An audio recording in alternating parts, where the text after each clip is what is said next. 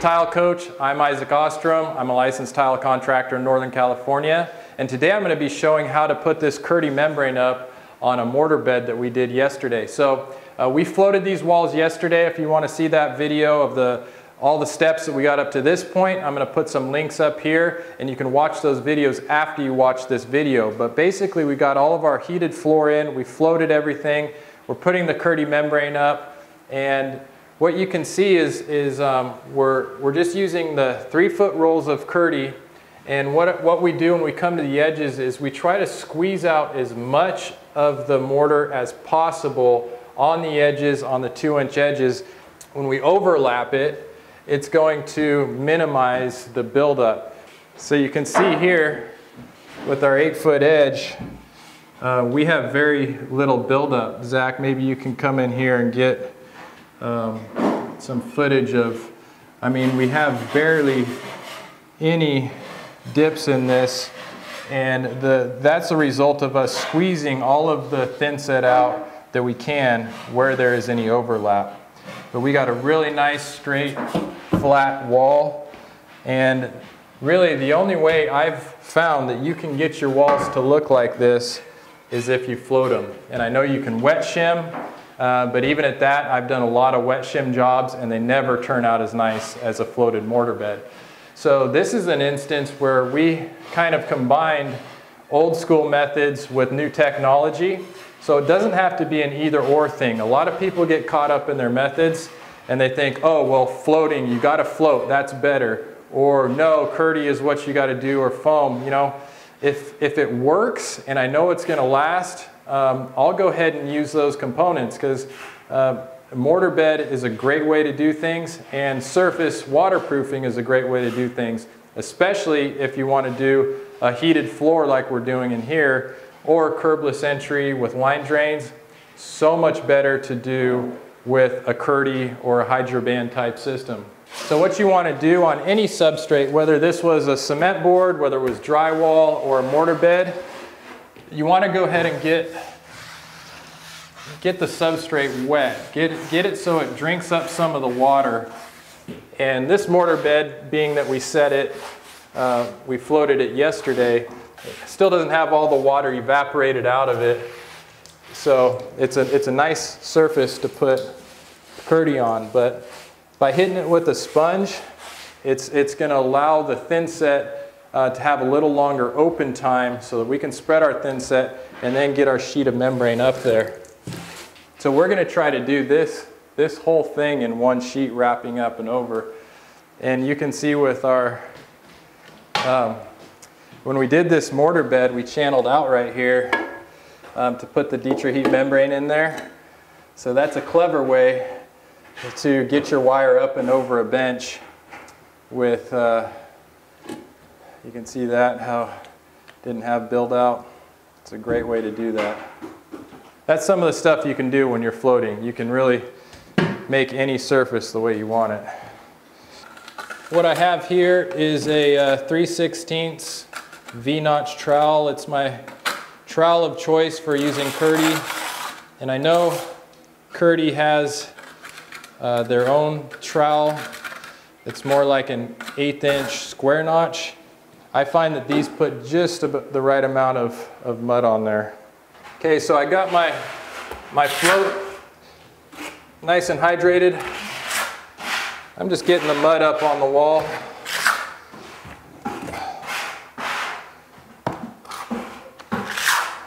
Try not to make a mess because I'm wearing my nice clothes today. Sometimes I don't plan on working and it looks like too much fun and I have to get into it. Yeah, I just kind of get the mud up on the wall, and then I'll use the flat side of my trowel to put it where I want it.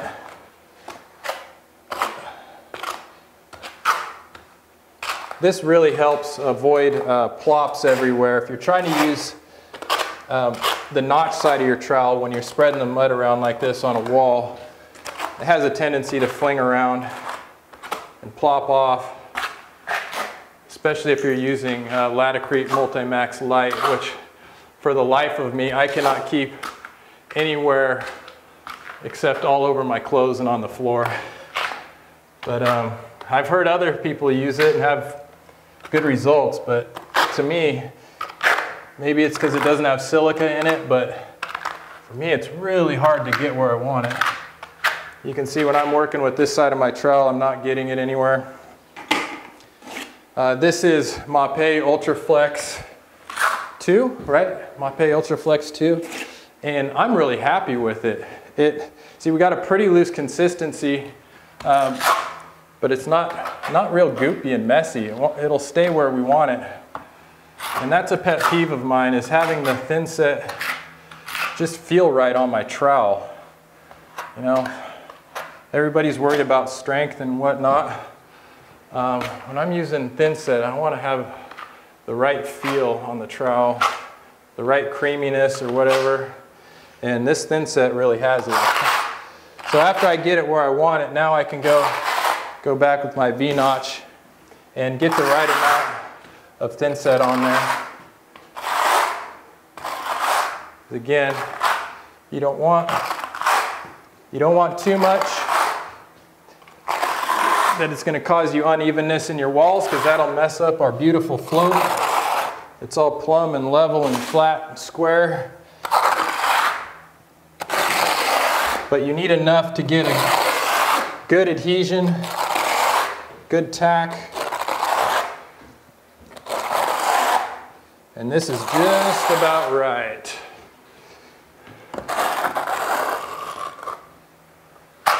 Just put that there for now. Thin sets, you got to be careful. One thing, you'll see us use a lot of Ardex X5 in our videos. I haven't had great success using Ardex X5 underneath membranes like Kerdi and Ditra.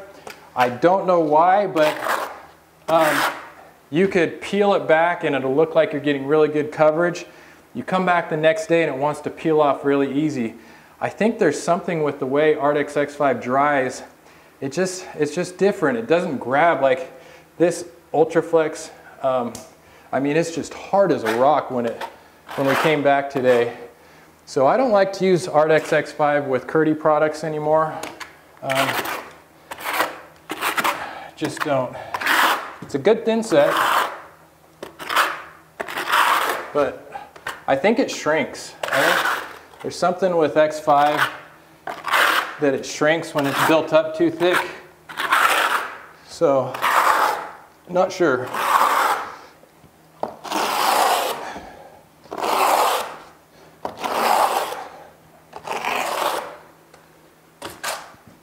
So look at this. When you're going over Ditra or Ditra heat, you got to make sure you're really getting all the air pockets out of the membrane. So you'll want to give little air bubbles in there. So we're just trying to work fast here.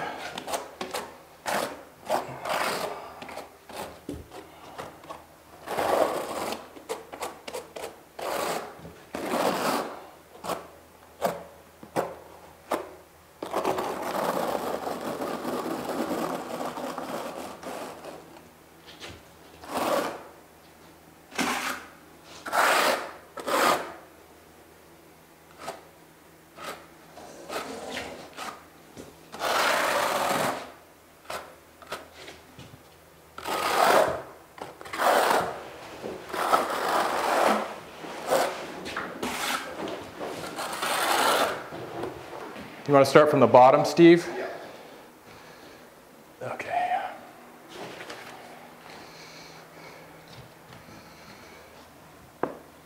Okay. We're good. We're bottomed out right there.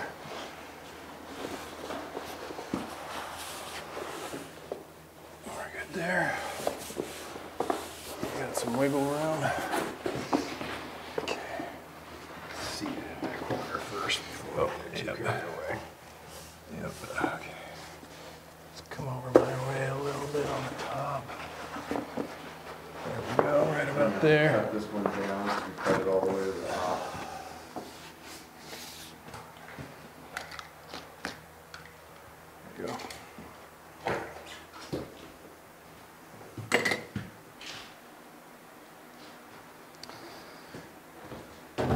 Okay, again, the first thing I do is squeeze out as much of the edge on the 2-inch overlap that I can.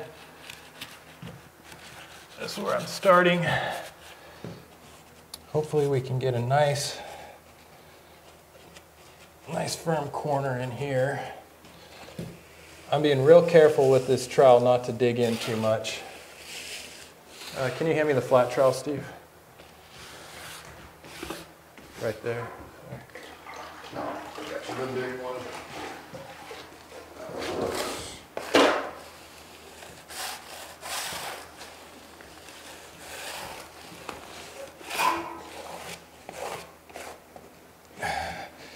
So again, it's really hard to get all of the air bubbles out when you're going around turns.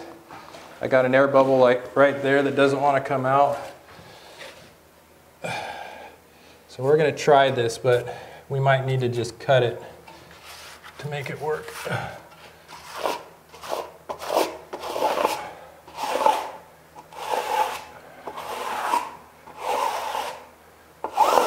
So you can use two sides of the trowel. I'm using the back side of my trowel, and that's a little bit lighter pressure.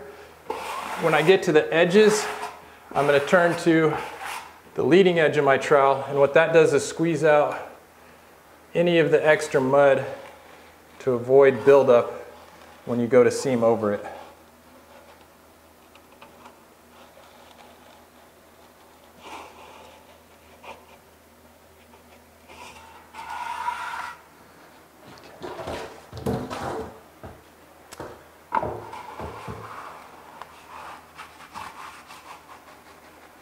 See, that gets all of the extra mud out on the edge.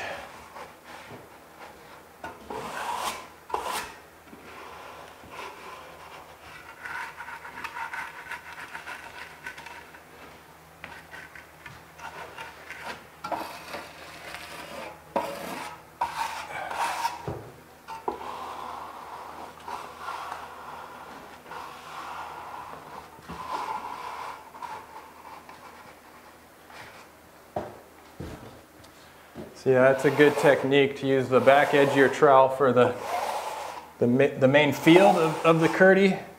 And then as you get to the edge, use the leading edge and just kind of work that out so it works all of the extra mud out there. Okay, so we're going to see if I can get this flat.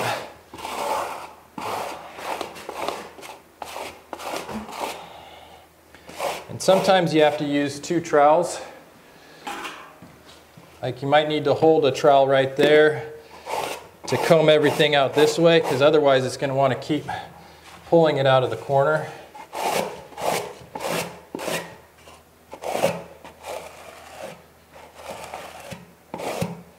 That seems to be working really well. And then I can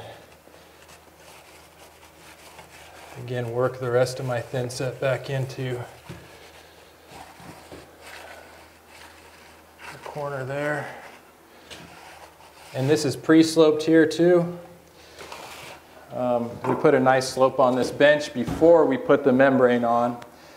That's something you got to be aware of too, is if, see, we got a good slope on there. You want to put your slope underneath your membrane. You don't want to have this waterproofing level and then level out with thin set, because you're going to create a dam. And you definitely don't want water sitting in here. Okay, so let's see.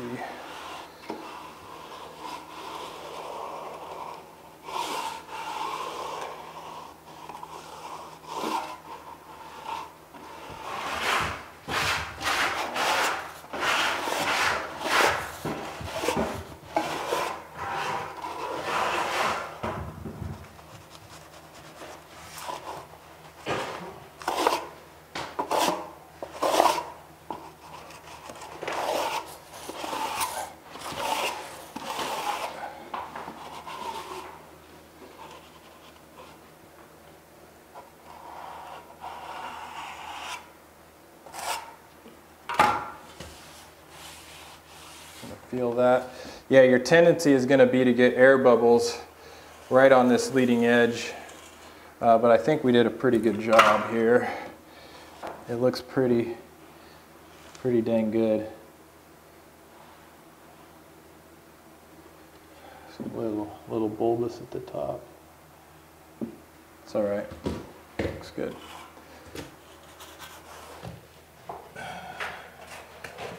Yeah, it would have been better to cut that.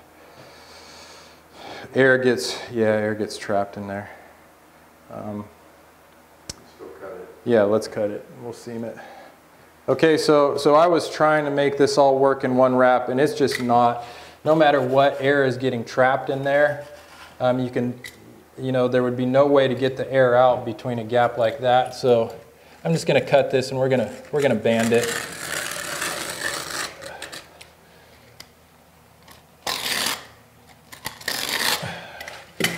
So that's going to allow that air. See, there's no way I could have gotten that to squeeze out if it was sealed in there. So now I'm going to be able to get a good strong junction here.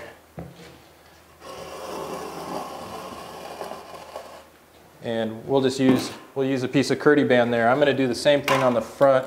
I got to watch out for the wire. Yeah. That'll probably help out enough. Yeah, so you can see all of everything that, it just kind of gets trapped under there and there's nowhere for it to go.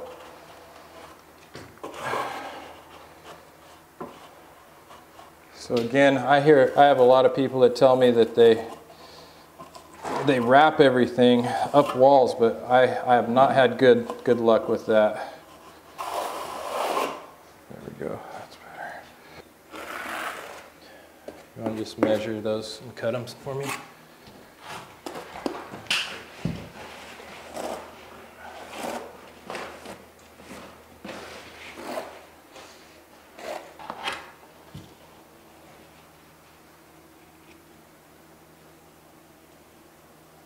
We're going to put a band on that corner anyways, right? For sure. Yeah. Yeah.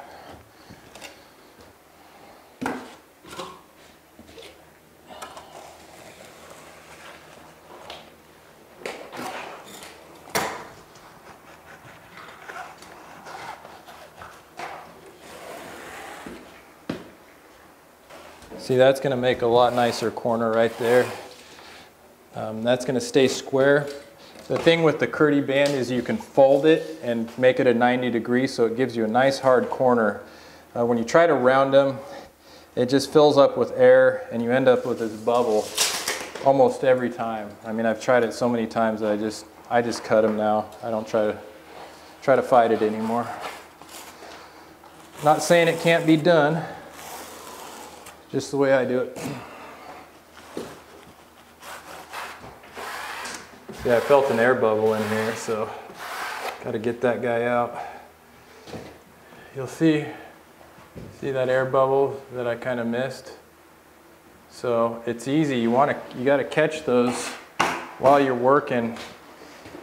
While you're putting the thin set on and you're using your trowels to put the Kerdi down, you really got to pay attention to what's going on. Because if you miss those, you're going to end up fighting those while you're setting. See how much thin set I just got out of there? Got a little pebble in there. But yeah, I just kind of look over everything and you can almost see them. You can almost see the bubbles. I say you can almost see them. You can see them. You just gotta look kind of hard.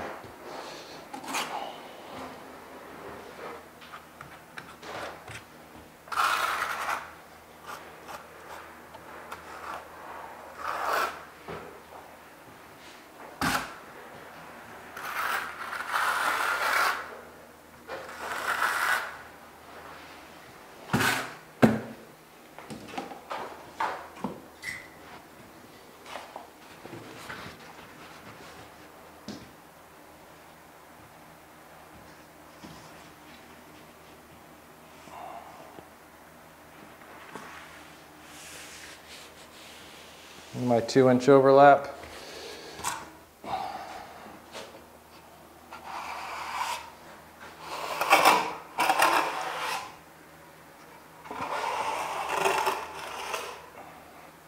I can check my coverage real quick. See, I probably need to hit it a little bit harder there. You can still see the ridges. So if you're just going like this over it, you're probably not putting enough pressure. If I do that,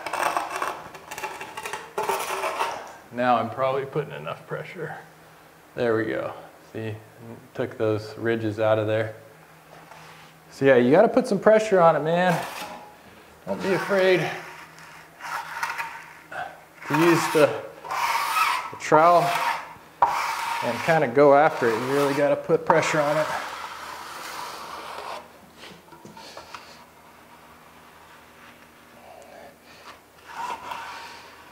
See, if you don't cut your inside and outside corners, there's nowhere for that thin set and the air behind it to go. That's why you end up with the bubbles. So I'm really pushing everything up and out.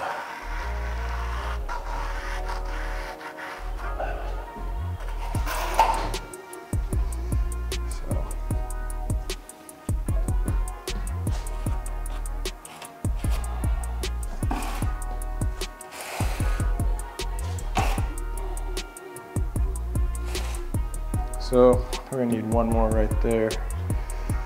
We got one more on that side. Okay.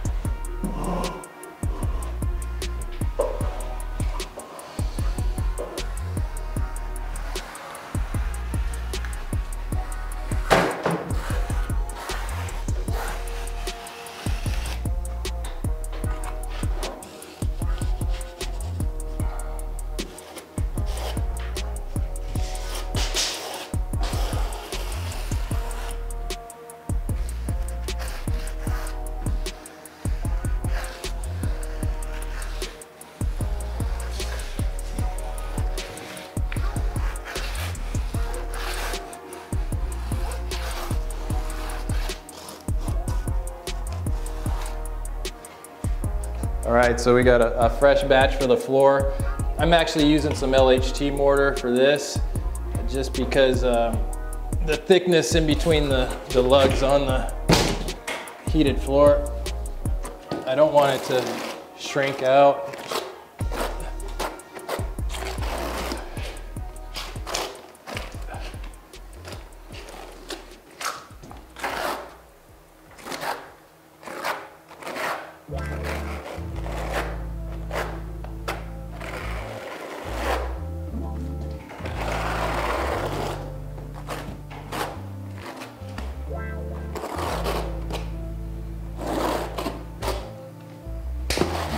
Oh yeah, this stuff feels good.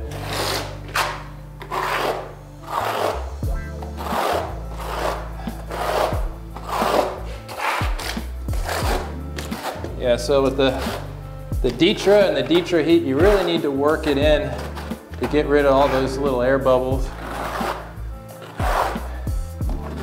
Ardex Flex Bone that we use sometimes is actually really nice. It has a nice way of avoiding a lot of those.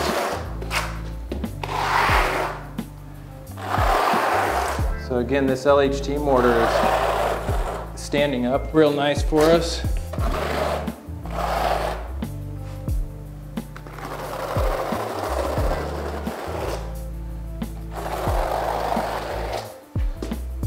careful to keep my trowel at a nice high 45-degree angle because I don't want to take too much off of it.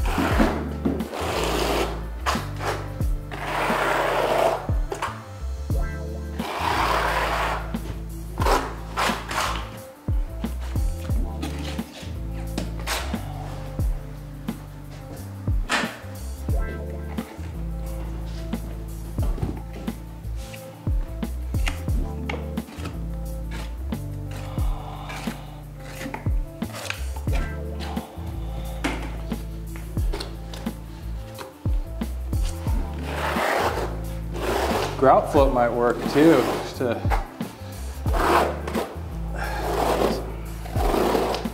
if you feel like that's wanting to dig in or anything.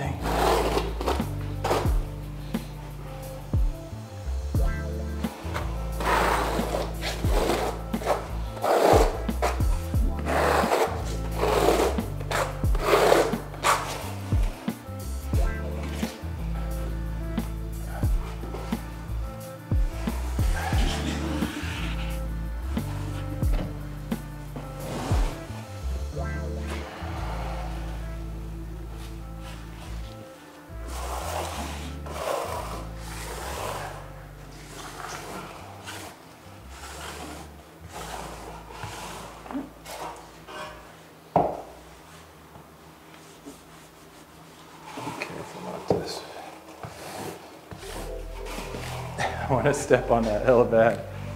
I need to, yeah, that's what I need is a,